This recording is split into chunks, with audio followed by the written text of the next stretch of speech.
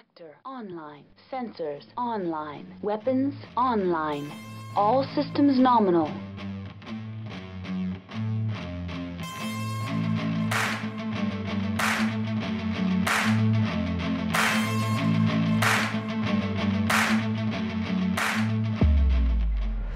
Hello everyone, your favorite Canopian cat girl Carrie here, coming to you from the deep periphery on deployment in an undisclosed Taurian world.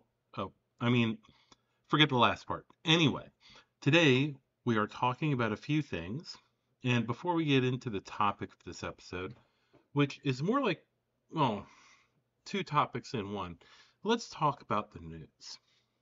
First of all, the Starlink Command Lance and Urban Mech Lamb salvage boxes have finally hit retailers. These retail for $34.99 for the Command Lance and $29.99 for the Urban Mech, but are available from our sponsor, Fortress Miniatures and Games, for $26.24 and $22.49 respectively. I have done a review of the Starlink Command Lance, and you can find that on our YouTube channel, Unicorn Company podcast. Also, we are apparently waiting on just a few things before the Kickstarter orders begin to ship out, so it looks like we may still be on track to see them start shipping this month. After the delay involved in getting the Clan Invasion Kickstarter models out there, this seems like a tiny tick on a clock in comparison. Catalyst also recently released a Vulture Premium Mini, and has a Wolverine Premium Mini waiting in the wings. The Vulture is $14.99 at the Catalyst web store and $20 at Fortress.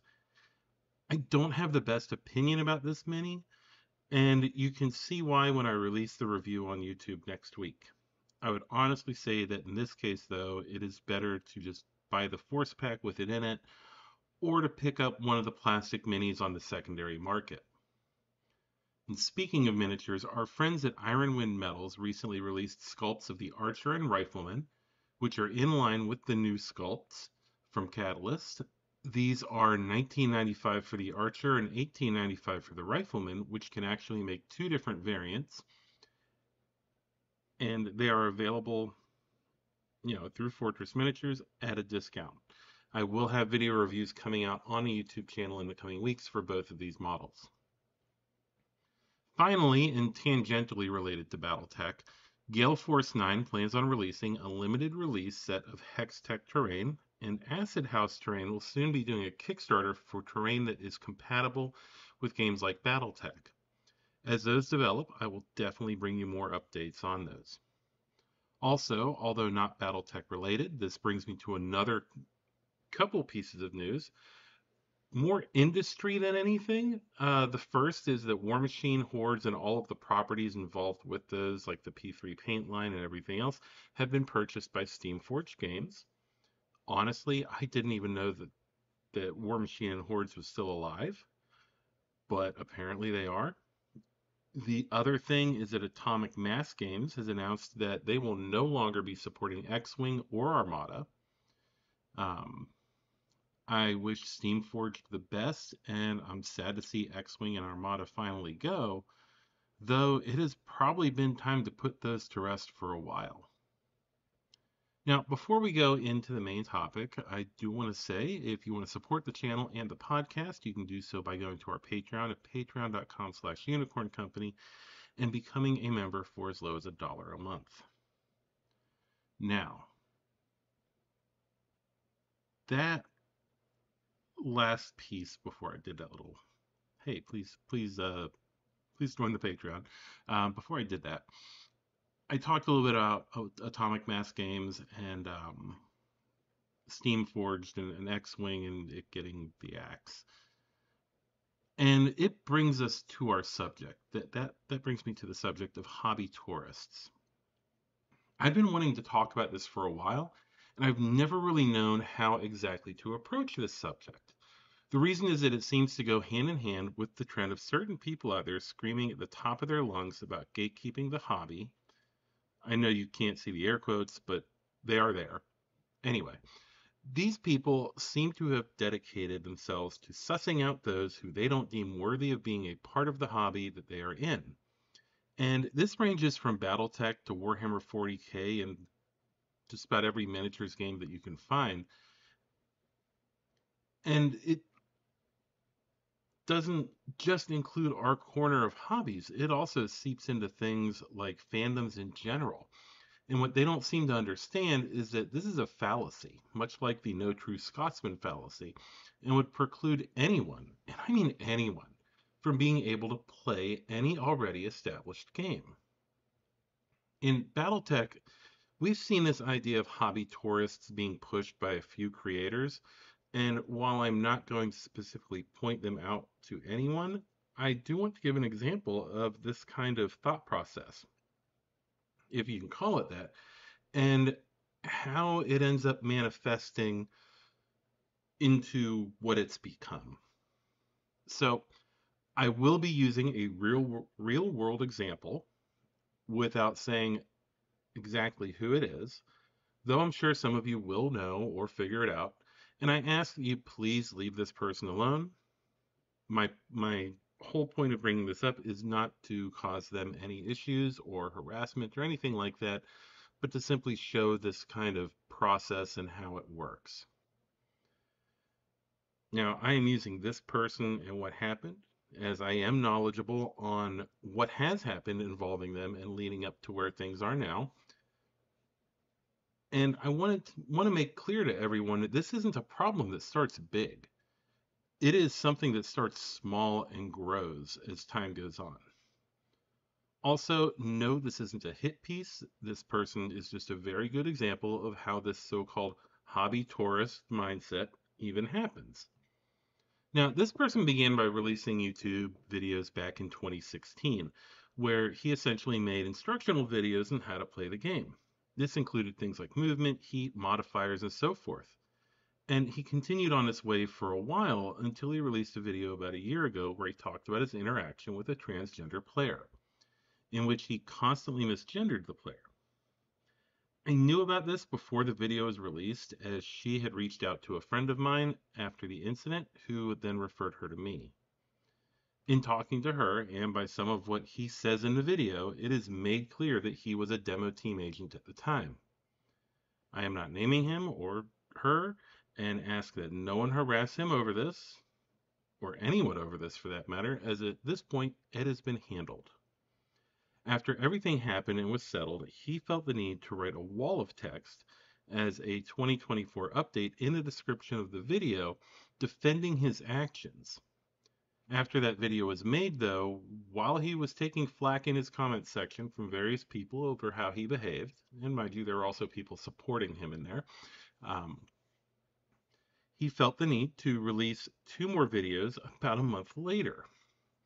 The first of these is based on the premise of, as he calls them, individuals with power in groups and forums attempting to control fans and only allow certain viewpoints. This video goes on to talk about all sorts of things from the Rommel to the Battletech subreddit. Throughout the video, he keeps referring to the unseen bad guy, the them, as it were, as activists, and talks about some sort of pushback that's coming. This is all done in a way that is reminiscent of someone standing in front of a corkboard with pins and red string trying to connect the events of George Washington during the American Revolution to the fall of the Star League. Shortly after this, another video is released, this time explaining why he had to make the first video. And it is also in response to the first Pride anthology. He talks about politics and social issues not being in fictional universes, all while ignoring the fact that the Battletech universe has always had some social issues baked into it, like any good science fiction. He also brings up the whole idea of pride flag mechs being removed from the Reddit while not acknowledging that there were mechs that were literally in the livery of the German SS with the symbology from that era, which were allowed to stay, claiming the pride mechs were inherently political. He also makes sure to refer to those with a different viewpoint as activists and hobby tourists, and goes on another red string and pushpin reminiscent rant about how pride flags, pride itself, and LGBTQ representation is political. He then released 3 videos about an alternate timeline during the Il Clan era, which I'm not even going to go into. And after these, about 4 months ago in January, he released another video This one, actually, no, it's more like 6 months. Why did I put 4? Anyway, in this one, as he puts it, he's talking about the culture of violence in Catalyst Game Labs, where he looks to paint himself and his friends as victims. He then talks about his own community and that he controls that he does control access to, and how in this echo chamber, and I'm paraphrasing here, 70% of people want an end to the political activism.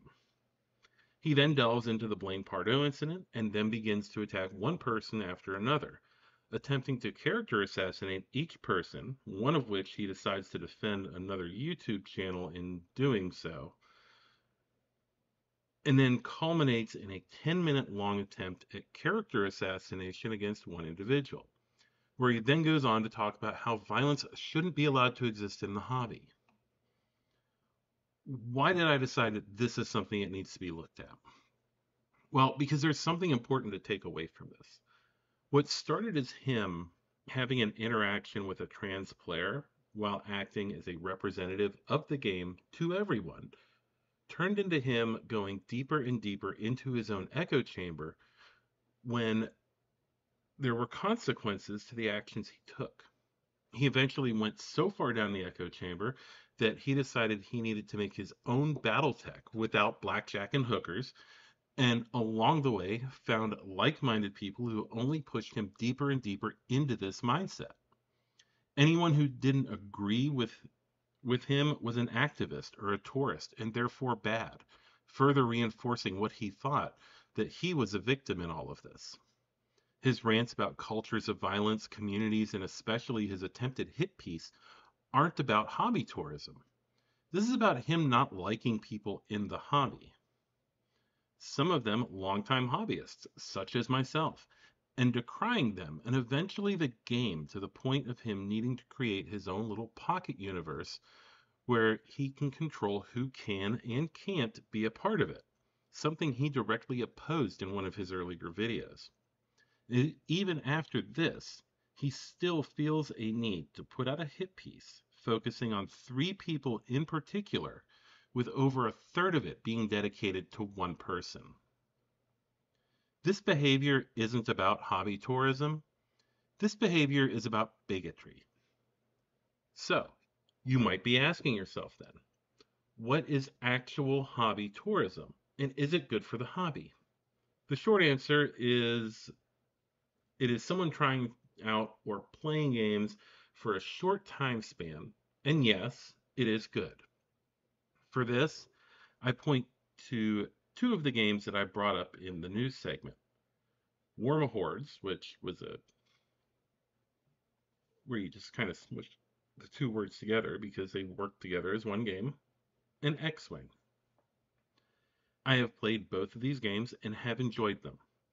I have been a hobby tourist in that way, in the way that's actually hobby tourism. Warmahordes I played for about 2 years, building armies and generally enjoying the mix of steampunk and fantasy that it provided. I moved away from where I was and where I was able to play it, and so packed up my things, and now they sit in a closet in their foam trays. The same could be said of X-Wing. I played X-Wing from near the beginning of the game's release, played in a couple regionals, collected and even customized the painting on the ships, and eventually when 2nd edition released, I felt it was time to leave. During the time that I played these games, I was what would be considered a hobby tourist. I wasn't interested in more than a few years of playing these. I had Battletech at home, a game I enjoyed much more and was much more involved with through projects at Sarna and BattleTechUniverse.org. Privateer Press and Fantasy Flight Games made some money off of me, and I had a good time playing the games that they had created. Without hobby tourism, people wouldn't discover the games they like and spend years playing, sometimes buying into multiple forces or expansions off of the main game. Without hobby tourism, you wouldn't have the propagation of ideas that help to create better games. I mean, I have forces from multiple games, from Napoleonics to World War II and science fiction games, many packed away sometimes coming out if I find someone else who wants to play them, or if I ever get an itch to go back and revisit the battlefields of Western Europe or the skies over the South Pacific. The modern use of hobby tourists, as used by those who want to gatekeep people that they don't like out of their hobby, be it because they don't like their gender identity, sexual preference, political leanings, or for a myriad of other reasons, is not the same as what a hobby tourist actually is. The hobby tourist to them is a vile activist who comes to strip away everything they love about their game, and this just isn't true.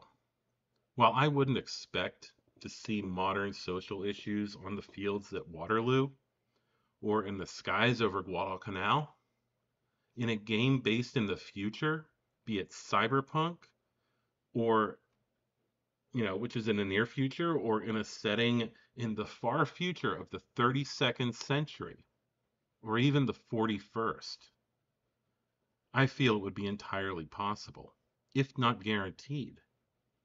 The reason is that in a universe like Battletech, not even getting into a nearly galaxy spanning science fiction universe like 40K, at least from the Imperial perspective, mind you, because the other ones have chunks of the galaxy. But anyway, even from, just that one perspective in there, you are going to have transgender people. You will have people who are good, bad, morally gray. You will have bigots, racists. You will have all of it simply because the length and breadth of the setting is so big. I also want to point out something because people like the one I just talked about have attacked artists in places like Twitter and Facebook because those artists enjoy the painting and aesthetic of the games more than they enjoy the gameplay. I want to say that if you enjoy just one aspect of a game or hobby, if you are only interested in the lore or the aesthetic or painting miniatures or kit bashing, you are not doing it wrong. Battletech is for everyone. Wargaming is for everyone. And those who feel the need to gatekeep it and sequester themselves off in their closed off warrens will either fade into history or they will reemerge like a vault dweller in Fallout, only to find that while they preserve their idea of whatever their hobby should be, it has evolved, changed, and grown. And then, at that point, they will be the outsider. Now, since we've had a chance to talk about hobby tourism, which is a serious subject, um, I want to talk about something really amazing, something that spans the entire history of Battletech. And that thing would be the Marauder. So, I don't think I can give the Marauder the same kind of treatment that Tex did, for example, where it's super in depth and there's just so much to unpack.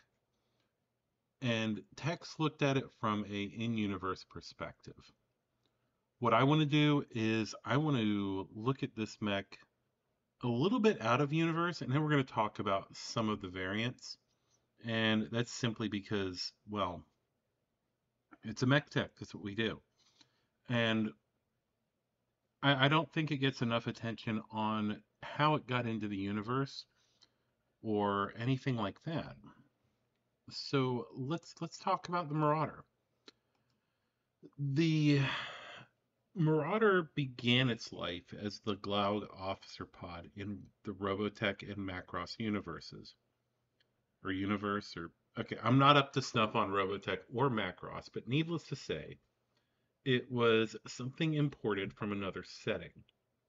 This design would be repurposed into the 75-ton Marauder, a heavy mech in the Battletech universe, which was originally fielded by the Starling Defense Force and eventually found its way into the rest of the Inner Sphere and even went with the clans to evolve into the Marauder 2C. The Marauder itself is a simple machine and elegant in its own way, with a particle projection cannon and medium laser housed in each arm, and a single autocannon 5 and a dorsal mount in the right torso. Now, this is an interesting bit in the lore, as though it is a right torso mounted weapon, the actual mount depicted in the art and on the miniature is centerline on the mech.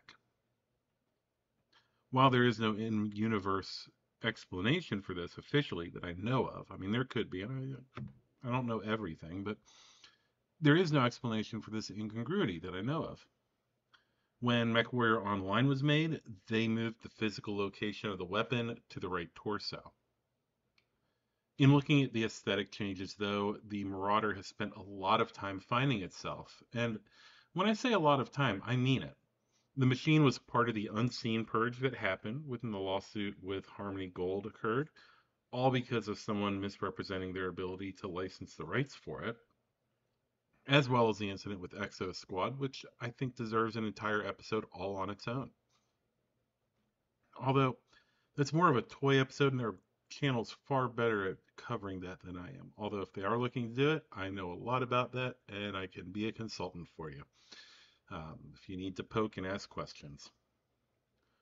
Anyway, one of the solutions to this, and what can be seen as the one with the most mixed opinions, was Project Phoenix, where the new developers of Battletech at the time, and if I remember right, it was FanPro, they decided to put out a technical readout that would reintroduce the unseen mechs.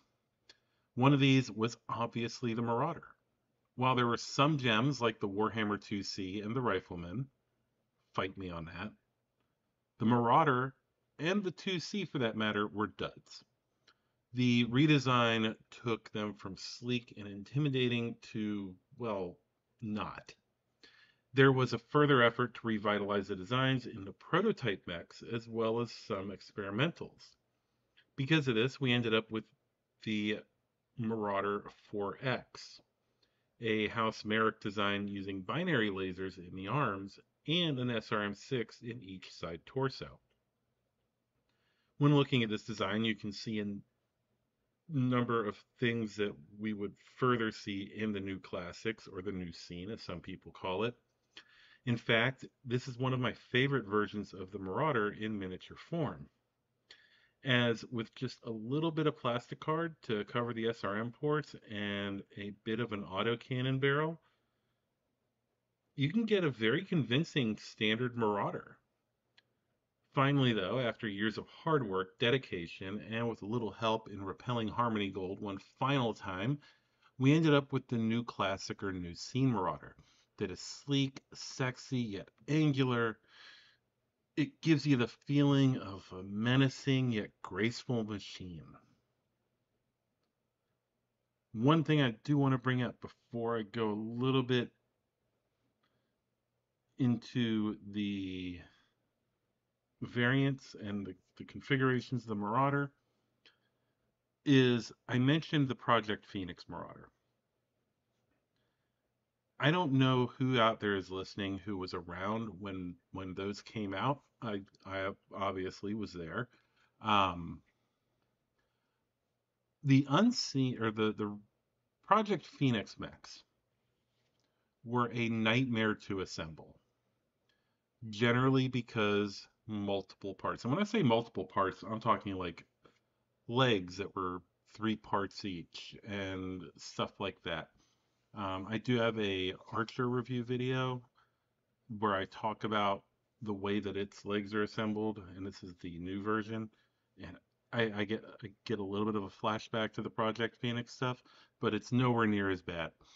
If any of you are listening and you remember that, let me know, because I want to find out how many people were so frustrated with the Project Phoenix machines and trying to put them together in some way that didn't just look or feel ridiculous. That being said, I have nerded out way too much over the real world aspects of the Marauder and looking at it outside of the game. And I think it would be great to sit down and have a discussion with some people about this, because like this is that's a huge chunk of the game's history, and we only have it by the grace of Harmony Gold just totally screwing themselves over in court. So,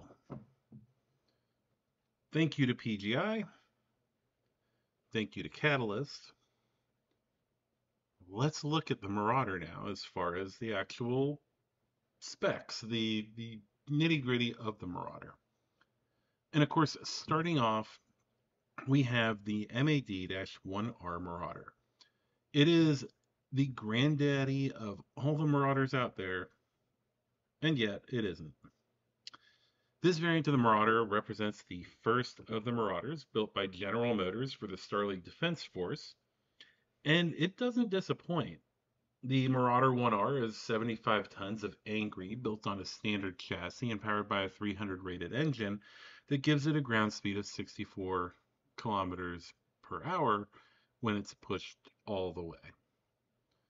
The mech is protected with 14 tons of ferrofibrous armor with cellular ammunition storage equipment, or case for the ammunition, and cooled by 16 single heat sinks. The 1R establishes the classic Marauder weapons payload and placement with a particle projection cannon and medium laser mounted in the weapons pods on the end of each arm. They're backed up by a single autocannon 5 mounted in the right torso of the mech that sits almost centerline on top of the mech somehow. Anyway, with the weapons payload, if you cycle between 2 PPCs and 1 PPC in the autocannon, you can keep the mech relatively cool, using only the medium lasers when the enemy gets into short range, under the minimum range of the PPCs. The 1R has a battle value of 1420. Now, in Alpha Strike, the 1R is a battle mech, size 3, TMM of 1, movement of 8, is a sniper, and comes in at 37 points. For firepower, it has a short of 2 with a medium and a long of 3 and 1 overheat. It has 6 structure and 7 armor, and for specials, the 1R has case.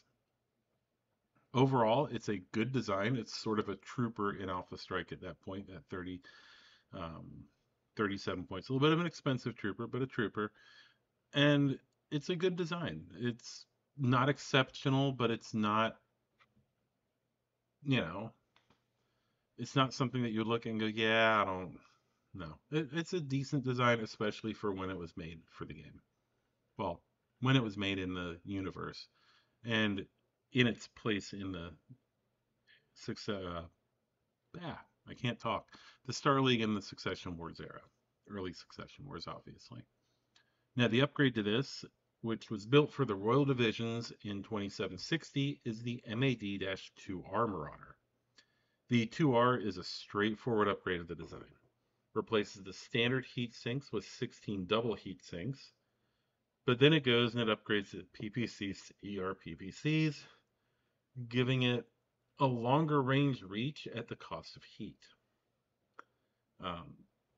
Now, due to the lack of a minimum range on the ER PPCs, the Marauder 2R is capable of using those weapons at short range, which truly turn the medium lasers into full-on backup weapons.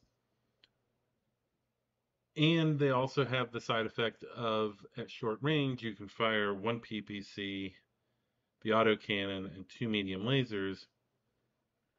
And I think you can walk, because that's 15, 25. Yeah, no, you can probably fire that loadout at short range, and you are golden.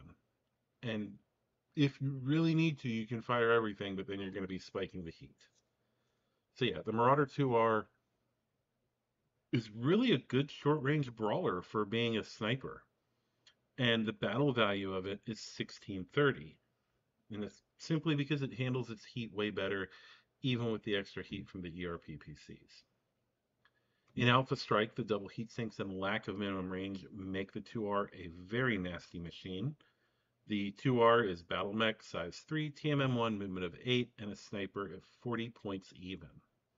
So points-wise, we are out of the trooper and more into your mech that can hit. The 2R has damage values of 4 at short and medium, with long at 3, no overheat value because of its heat efficiency, and for protection it has armor of 7 and structure of 6, with the special of case, once again making it very effective for the period, and still, because it's still available in the Ill Clan era, it is still a formidable opponent from an Inner Sphere perspective, at least, in the Ill Clan era. Now, after that, we get to the iconic MAD-3R. And this is when I said that the 1R was the granddaddy of all Marauders, and yet it isn't. This is the one that most people remember. It is the Marauder that is seen in Technical Readout 3025 on the cover of that in that beautiful art, and is one of the most iconic battle mechs in the Battletech universe. This variant of the Marauder was the one most commonly seen and subsequently modified throughout the Inner Sphere during the Succession Wars.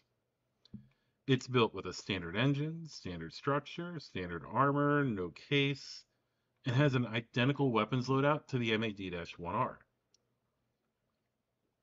The only major changes is that it does only have 11.5 tons of armor, making it a bit thin-skinned in comparison. And it also drops the case. So it no longer can stand up to an ammunition explosion. The battle value of this very standard and very well-known variant of the Marauder is 1363. Now, in Alpha Strike, the 3R Marauder is a type battle mech, size 3, TMM1, movement of 8, and it's a sniper with a point value of 35. For offensive capabilities, it is similar to the 1R with 2 at short, 3 at medium and long, with an overheat of 1.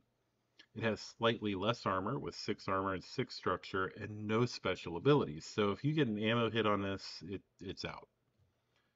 So basically, if you crit on a 2 or a 12, this machine is gone. Now, the next Marauder that is the R series, and I'm using the R series because I feel like these are the standard base model Marauders. And the next one we have is the 5R. And it is, like I said, the standard variant of the Marauder after the Helm memory core is discovered.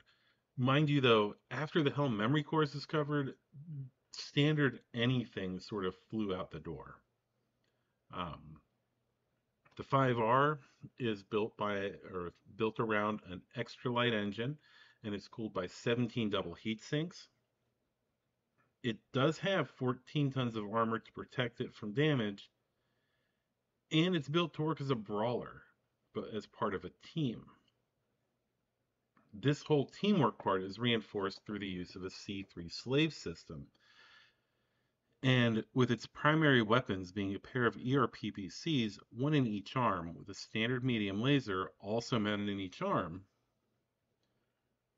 it's very much like the 2R. You know, you have the 14 tons of armor. Yes, you have a C3 system, so it can communicate with friendly mechs. You have the ERPPCs and medium lasers. But then we take a fun little turn because those weapons are supported by a rotary autocannon 5 with 2 tons of ammunition in the right torso. This makes the 5R a vicious close-range brawler, as it is able to hose down its targets with a stream of depleted uranium shells as it savages them with PPCs and lasers. The 5R has a battle value of 1877. And I'm sorry if I sounded a little giddy there, but I just autocannon to go burr. Yeah. There's a little bit of that Davian still left in me. I play as a Merc all the time now, but a Capellan leaning Merc, but a Merc. Yeah. Autocannon go burr. Anyway, In Alpha Strike, it is a Type Battle Mech size 3 TMM of 1 with a movement of 8. It is a brawler and comes in at 41 points. The 5R is capable of doing 5 damage at short and medium ranges with a long of 2 and an overheat value of 1. The mech has armor of 7, structure of 3, with the specials of C3 Slave, Case, ECM, and Mech Headquarters 1. This is a decent variant of the mech in Alpha Strike. The only downside to this, in my opinion, is the C3, because unless you are using it in a C3 network, you are paying a points tax on that, simply because the game, the way it's pointed, assumes that you will be using a C3 network. So if you're not using a C3 network, you're probably paying 1 or 2 points over what you should actually be paying for the mech if it didn't have the C3 network. The last of the standard or R family of the Marauders we have is the MAD-7R. Now, this machine began production in 3103 in Lyran space and is distributed widely throughout the Inner Sphere. It is essentially the Il-Clan era standard Marauder. The MAD-7R is built on a standard structure and powered by a 300 extra light engine. This allows the mech to have a great deal of space for weapons, equipment, and armor. The 7R is protected by 12.5 tons of ferrofibrous armor with Case 2, essentially making it where ammunition explosions will not cripple the mech. The 7R has as its primary weapons a pair of ERPPCs, one in each arm. These are backed up at long range by a right torso mounted light Gauss rifle with 2 tons of ammunition stored in the center torso. The Case 2 system protects the mech from catastrophic failures of the light Gauss rifle, and for close range engagements, the 7R carries a medium X pulse laser in each arm, giving it a pretty good short range punch. This is cooled by 15 double heat sinks, and the mech does have some additional utility from the fact that it has a built-in Guardian ECM suite, which does allow it to interfere with advanced enemy electronic systems like C3 and I don't think it doesn't affect. I think it affects Artemis or it affects Narc beacons. I can't remember. Now the 7R would eventually spawn the 7C for use by the Republic and the 11D for deployment with House Davian. The 7R has a battle value of 1832. In Alpha Strike, the 7R is a battle mech size 3 with a TMM of 1 and a movement of 8 jump. It is a sniper and comes in at 38 points. For this, you get a mech capable of hitting at 3 at short and long ranges with a medium value of 4. It does have an overheat value of 1, allowing it to push its damage value up just a little bit when needed. The 7R has good armor protection of 7, but only has 3 structure due to the XL engine. For specials, it has Case 2, making it impervious to ammunition explosions, and it has the ECM special ability, allowing it to interfere with enemy C3 networks. This pretty much covers the Marauder, at least the R series, which could be looked at, like I said, as the mainline variants, the base model. And that goes all the way back to the 1R. I will be doing an extended look at every factory Marauder variant over on the Patreon, which you can join as a paid member to get extras, exclusives, and at the $5 and up tier, you will be entered to win various products that I have had the opportunity to review. I want to thank our sponsor, Fortress Miniatures and Games. If you need anything for Battletech, check out their website at fortressminiaturesandgames.com. Also, we've become an affiliate with the Scrapyard Orc, who makes wonderful Battletech themed dice. If you follow the affiliate link in the description, you will not only be able to buy some awesome dice, but when buying through the affiliate link, you will help to support the podcast and the channel. Finally, I want to thank my patrons. Above all, you help make this possible. Thank you, each and every one. This is Carrie, signing off. I'm gonna find my meaning, I can make a change. I wanna play the game. You wanna sink or swim? I'm gonna go down swinging, float deep within. Get lost in the field, just need a win. I'm going off, I know it's time to make a change, and I can take the pain. You wanna sink or swim? I'm gonna go down swinging, float deep within. I get lost in the field, just need a win. I'm gonna find my meaning, I can make a change. I wanna play the game. Yeah, I figured this would happen. All right, guys, gals, and MD pals, let's go out there and hold off the keyboard warriors.